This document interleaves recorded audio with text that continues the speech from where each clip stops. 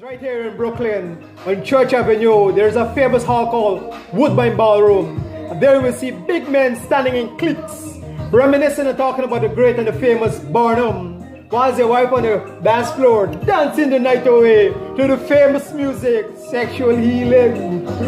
Oh, BURNHAM the Great.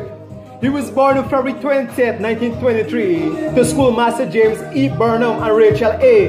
Sampson Burnham in Kitty, Georgetown. Burnham received his primary education at a Kitty Methodist school, where his father taught.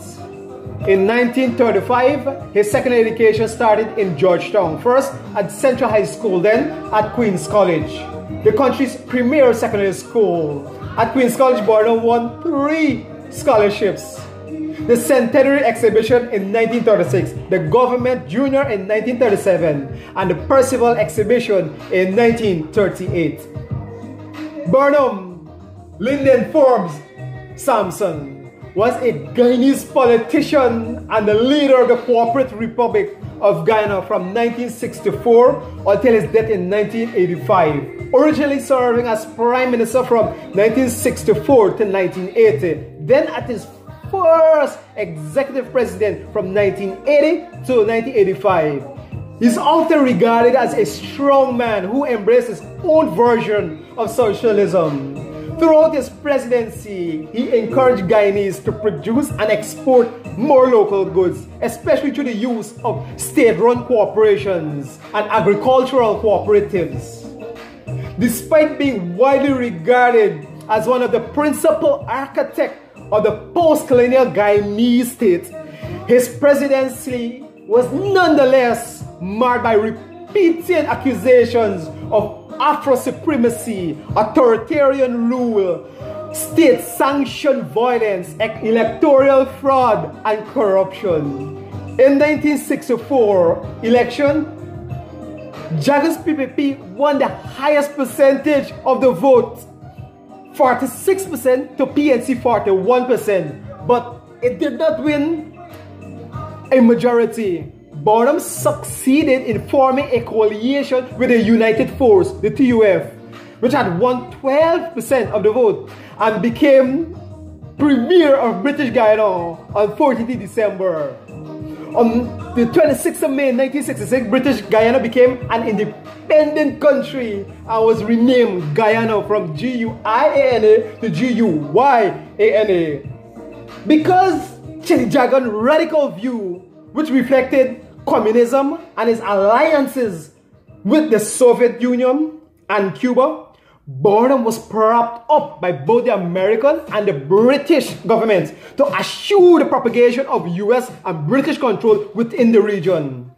At first, Burnham pursued moderate policies, but in one of his first acts in independence, he passed a sweeping National Security Act, giving the police the powers to search, seize, and arrest anyone virtually at will. The Preventative Detection Act, to ensure that Guyana has a peaceful time in which to sort out our plans for development. We must put our enemies on notice that subversion and terrorism will not be tolerated for a moment. A New York Times quoted him as saying, in defense of the act, he won full power in 1968, although many condemned the election as fraudulent because of a large number of irregularities, such as questionable numbers of overseas voters on the roll. In 1970, he veered sharply to the left and established strong relations with Cuba, the Soviet Union, North Korea, and communist countries. On the 23rd of February of that year, he declared Guyana to be a cooperative republic, adopting policies of autarky. He banned, not really banned, but he put some restriction on imports into the country, including flour and a variety of rice that had been integral part to the diet of the Indian citizens. Burnham also nationalized the major industries that were foreign-owned and controlled, reducing the private sector share of the economy to just about 10% in 1979. He's a real boss. In 1974, Burnham declared the PNC to be the paramount and socialist. He won a 1978 referendum, which made it much easier for the government to change the constitution. Anecdotal evidence from hundreds of Indian and Afro-Guyanese who are PPP supporters claims that PNC enforcers aggressively and violently denied PPP supporters of the opportunity to vote. Most notably, official figures show the referendum passing with an impossible 97% of the vote. In 1980, the constitution was changed to make the presidency an executive post. Burnham won election, became president that year. Burnham introduced mass games to Guyana. They were first held in February 1980 to commemorate the founding of the Cooperative Republic of Guyana. In seeking further sources, much needed revenue, Burnham struck unusual deals, such as the one with the controversial religious leader in San Francisco named Jim Jones, who had a large African American following. In 1978, Jones paid Burnham's government $2 million US to lease 4,000 acres near Port Kaituba, where 4 years later, the mass suicides of the People Temple occurred after a US congressional delegation arrived to investigate human rights abuses, and Leo Ryan, a California congressman, was gunned down. Burnham must be credited with a remarkable number of developments. Nevertheless, the national emblem, the flag, the golden arrowhead, the coat of arms, the anthem, dear land of Guyana, the great, the kanji pheasant, Guyana national bird.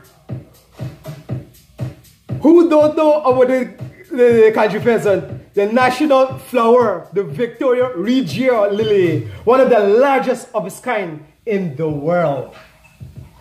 And the motto, one people, one nation, one destiny.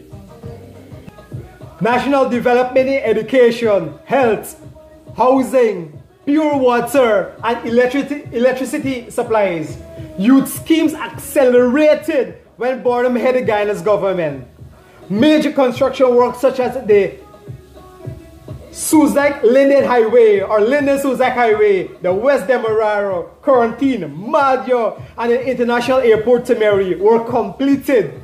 The Demerara Harbor Bridge, reputedly the world's longest floating bridge, a textile mill and clay brick factory became operational during Burnham's tenure. A national insurance scheme, the Guyana Defense Force, the Guyana National Service, the Guyana National Cooperative Bank, the Agricultural Bank, Crucial Labor College, Kuru Cooperative College, and the National Culture Center, and a host of other enterprises are among institutions established during Burnham's time in office. As a Caribbean leader, Burnham, Forbes advocated regionalism, non-alignment. He made Guyana one of the original members of the Caribbean Free Trade Area, CARIFTA,